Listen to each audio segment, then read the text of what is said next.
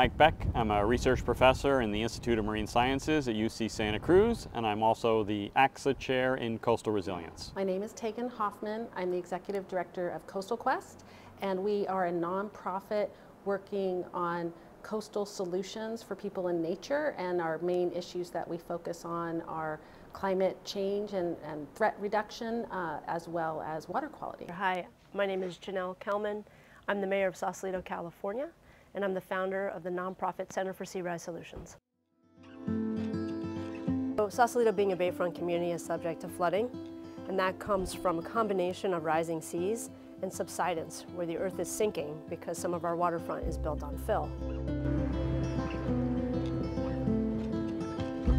Risk, and it's risk not just from sea level rise, but also from storms.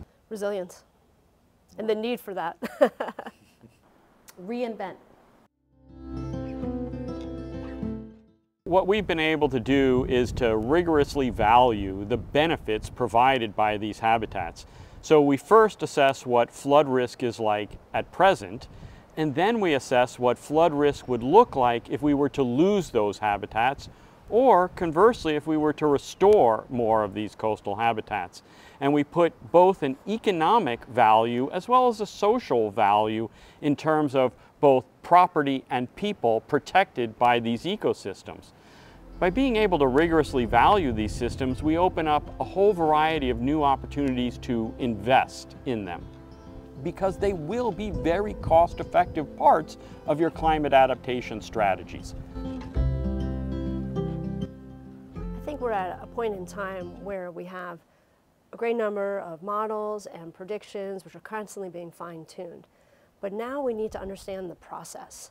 If I can see the light at the end of the tunnel, how do I get my projects to the end of that tunnel? How do I figure out how to actually design and engineer a system so that I can get it funded, so that I can then bring it to my community?